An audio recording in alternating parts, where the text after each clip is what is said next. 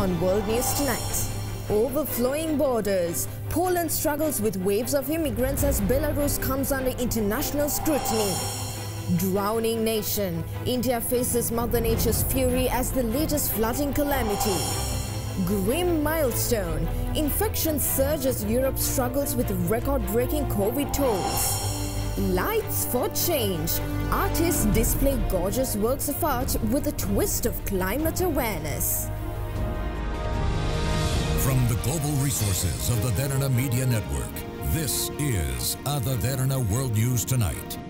Now reporting from Studio 24 in Colombo, here's Suzanne Shenali. Very good evening and thank you for joining us on World News Tonight. On today's coverage, we start off with the migrant crisis. European Commission President Ursula von der Leyen called on member states to impose new sanctions against Belarus, which she blamed for an influx of immigrants at the Polish border. With just a shovel in hand, this man tries to break down a barbed wire fence before being repelled. Here near Kuźnica at the Belarus border, hundreds of migrants are seeking to cross into Poland, but they've been refused entry by the country's army. According to Warsaw, these migrants were deliberately sent to the eastern border of the European Union by the Belarusian regime, with one objective: to undermine the European Union. This is a continuation of the desperate attempt by the Lukashenko regime to use people as pawns to destabilize the European Union and, of course, the values that we stand for. And we have repeatedly, firmly rejected attempts to instrumentalize people for political purposes. For several months, hundreds of migrants have gathered at the border, leading to growing concern by Poland and NATO of a possible escalation and major incident.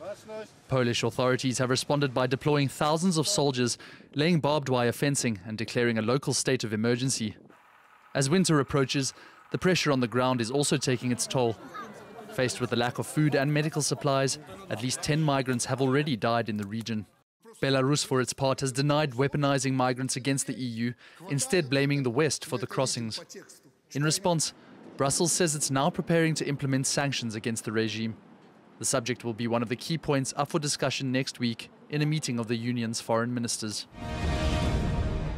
Despite the ambitious targets agreed to by countries at the UN Climate Change Conference in Glasgow, new reports show there's a huge gap between what nations declare as their emissions and the amount they are actually pumping into the atmosphere.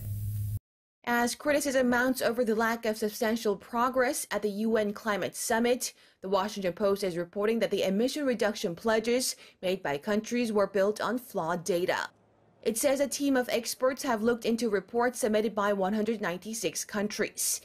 The investigation, it says, found many had undercounted their greenhouse gas emissions. It adds there was an enormous gap ranging from at least 8.5 billion to as high as 13.3 billion tons a year of underreported emissions. For instance, the data submitted to the UN by Malaysia shows the country's annual emissions at just 81 million tons, less than Belgium, due to its forests and jungles that consume vast amounts of CO2.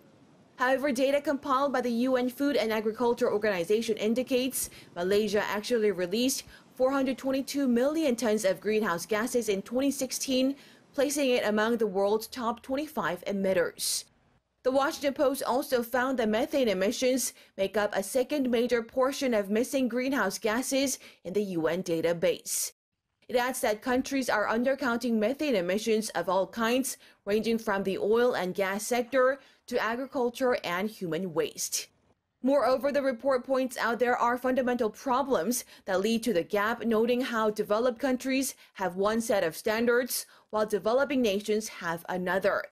It also says some 45 countries, including Algeria and Libya, have not reported any new greenhouse gas numbers since 2009. Former U.S. President Barack Obama lambasted those who would play politics to avoiding acting on climate change, calling out Russia and China and Republican politicians back in the United States. Paris showed the world that progress is possible, created a framework. Important work was done there, and important work has been done here. That is the good news. Now for the bad news. We are nowhere near where we need to be yet. Former U.S. President Barack Obama on Monday gave a scalding review of the global climate change response. Speaking at the COP26 summit in Glasgow, Hello, Glasgow! Obama lambasted those he says play politics to avoid reaching climate targets. There is one thing that should transcend our day-to-day politics and normal geopolitics, and that is climate change. He called out Russia and China for not doing enough. I have to confess, it was particularly discouraging to see the leaders of two of the world's largest emitters, China and Russia, decline to even attend the proceedings.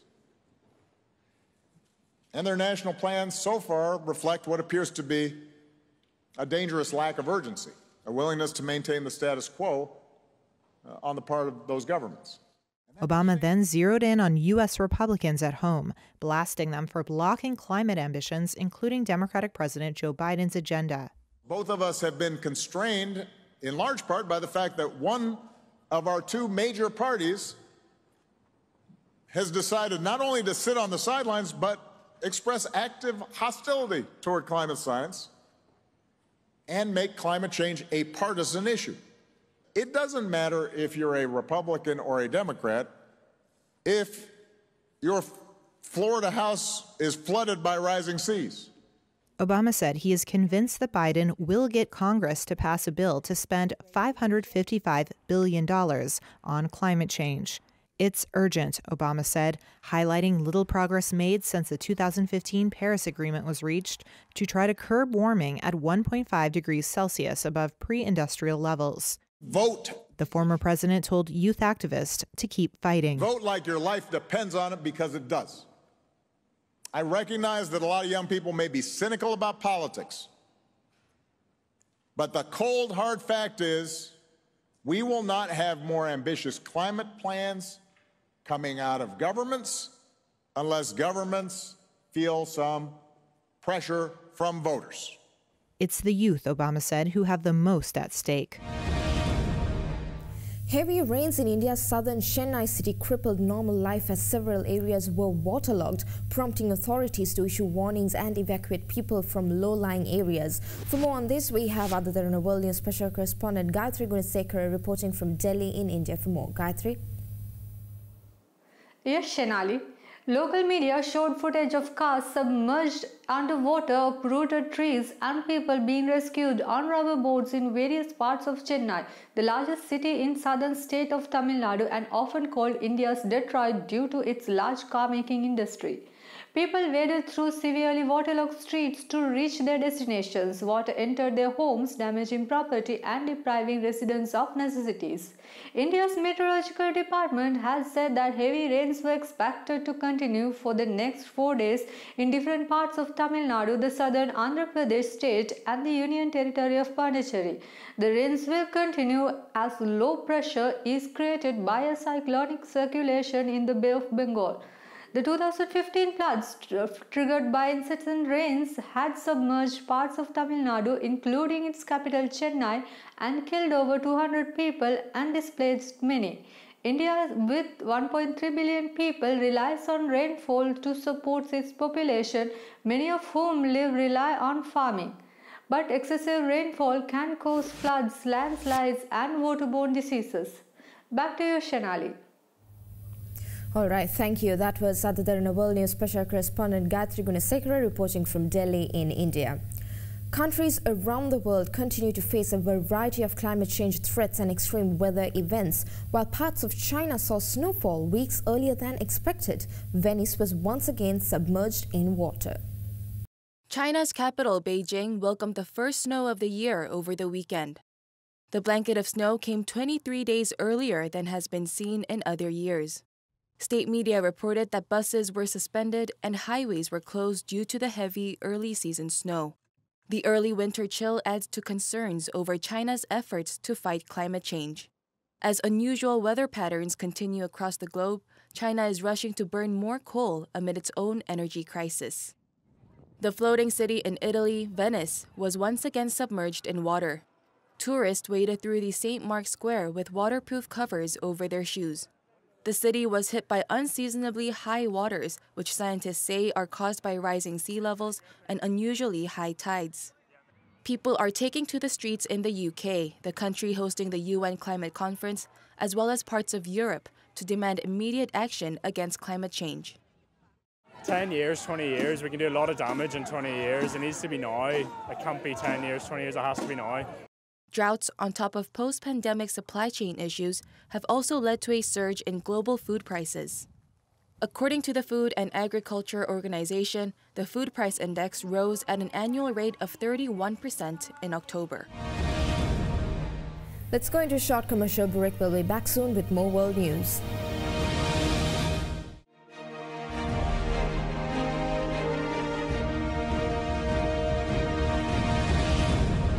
Welcome back. Chinese President Xi Jinping, the uncontested leader of the world's most populous nation, heads a pivotal plenary of the ruling party's top figures that will set the tone for his bid for long-term rule. China's Communist Party is set to issue a resolution officially reassessing the party's 100-year history, which will also likely extend President Xi Jinping's rule. The move will also cement his status in China's history books, alongside former leaders like Mao Zedong and Deng Xiaoping. And the Chinese government's newest official history shows the impact the Chinese leader had. According to the New York Times on Monday, the party's official history, which covers the 100 years of its Communist Party, is 531 pages long, of which over a quarter of it is dedicated to the 9 years Xi has been in power. The 68-year-old is known as being the country's most powerful leader in decades, having also won widespread public support for attacking corruption, reducing poverty, while projecting China's strength to the rest of the world. However, critics note his early mishandling of the COVID-19 pandemic and the rising tensions with the U.S. Despite this, the soon-to-be-passed resolution will certainly further raise Xi's status in the country moving forward. Now on to the updates of the COVID crisis. Global COVID-19 cases surpassed 250 million as some countries in Eastern Europe experience record outbreaks, even as the Delta variant surge eases and many countries resume trade and tourism. As many countries begin to lift COVID-19 restrictions and welcome back tourists, a fresh wave of infections is sweeping through Europe. The surge was most evident in the east, where countries such as Ukraine, Greece and Croatia saw their incidence rates jump to over 500 daily infections per 100,000 inhabitants. In Russia, a nationwide workplace shutdown was lifted Monday, despite the country averaging 1,000 COVID-related deaths a day since mid-October. And in Western Europe, the UK and Belgium also saw their incidence rates top 500 in recent weeks, leading the Belgian health minister to warn of a difficult winter ahead. Cases were also on the rise in Germany, where the incidence rate topped 200 for the first time since the start of the pandemic. Neighboring Austria, meanwhile, introduced a slew of restrictions for the non-vaccinated on Monday in an effort to encourage more people to get jabbed. Infections were also rising in France, albeit at a slower rate than for most of its neighbors.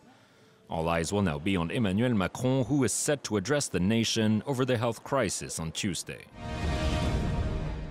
With the vaccination rates increasing each day and with more countries opening their borders for fully immunized travelers, vaccination has become a norm for all those who wish to travel without being subject to strict COVID-19 restrictions, especially in France. For more on this, let's cross over to Other Derana World News special correspondent Chaitanya Dharmaratna reporting now from Normandy in France. Chaitanya.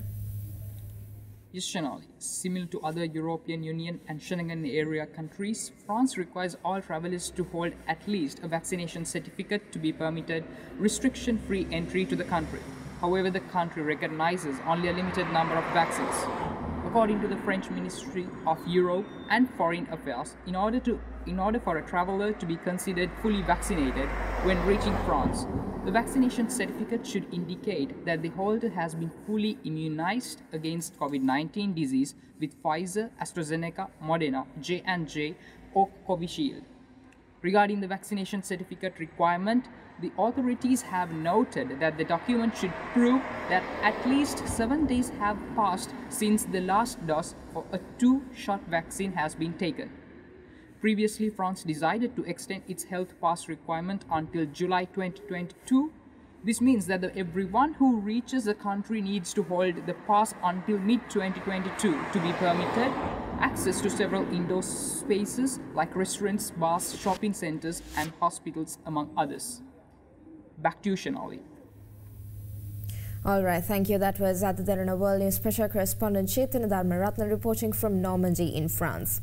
At JFK Airport in New York, passengers ran into the arms of eagerly waiting loved ones for a series of emotional reunions the day the US eased travel restrictions that had been imposed on much of the world. Tears flowed, cameras flashed, and airline officials applauded as loved ones were reunited Monday at New York's John F. Kennedy International Airport. It's been so emotional, and it has for millions of families all over the world, but this is the best thing that's ever happened to me. Thank you so much to everybody, to everybody. Siblings, parents, and children hugged and cried, and new grandmothers met babies for the very first time after the United States opened its borders to vaccinated international travelers, lifting restrictions that barred much of the world from coming to the U.S. for more than 20 months. Look at him, it's just, there's no words. You can't describe. How do you describe this feeling? You know? Yeah, look. It's such a joy, you know. Bhavna Patel was on the first New York-bound British Airways flight leaving Heathrow once the ban ended, eager to meet her one-year-old grandson Kai. There's no words. I don't have any words. For nearly 2 years, the unprecedented restrictions have prevented families from gathering in person to celebrate weddings, grieve at funerals, or welcome new babies. It felt amazing to see them hugging and holding hands. Patel's son, Kushal, said the family will spend their 10-day visit making up for their time apart. I know how much it means to me to be able to hold him, and having them not be able to do that, it's been really painful. So I'm so glad it happened. I'm so glad it's real. It's amazing. We have some good news for you. The World Health Organization and the United Nations Children's Agency kicked off a polio vaccination campaign in Afghanistan, the first nationwide campaign to fight the disease in 3 years. A polio vaccination campaign kicked off in Afghanistan on Monday, the first in 3 years. The campaign, run by the World Health Organization and UNICEF, aims to reach over 3 million children. The WHO said it had received Taliban backing, which would allow teams to reach children in previously inaccessible parts of the country. But hurdles remain. Trained staff are in short supply. Polio vaccinator Hasibullah Kaderi says resistance from families is another challenge. We didn't receive the polio medicines on time, and most of the families refused to vaccinate their kids because there were rumours that this polio vaccine may harm their children. These are the issues we're facing. Afghanistan and neighbouring Pakistan are the last countries in the world with endemic polio, an incurable and highly infectious disease transmitted through sewage. It can cause crippling paralysis in young children. Polio has been almost eradicated globally through a decades-long inoculation drive. But insecurity, inaccessible terrain, mass displacement and suspicion of outside interference have hampered mass vaccination in both countries. Several polio workers were killed by gunmen in eastern Afghanistan this year, though it was not clear who was behind the attacks. According to WHO figures compiled before the collapse of the Western-backed government in August, there was one reported case of wild polio virus type 1 in Afghanistan in 2021, compared with 56 in 2020.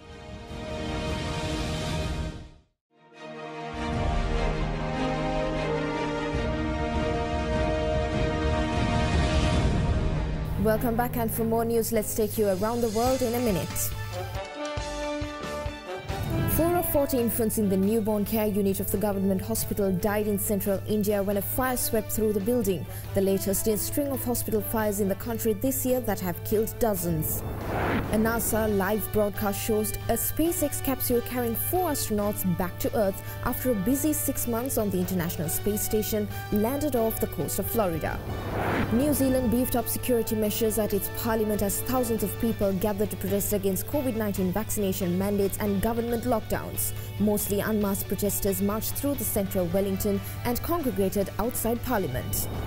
Nicaragua's President Daniel Ortega easily locked in a fourth consecutive term after suppressing political rivals, leading the US to warn of possible sanctions and press for free and fair election. French Catholic bishops agreed to sell a part of the church's extensive real estate holding to compensate of thousands of victims of child sex abuse at the hands of clergy.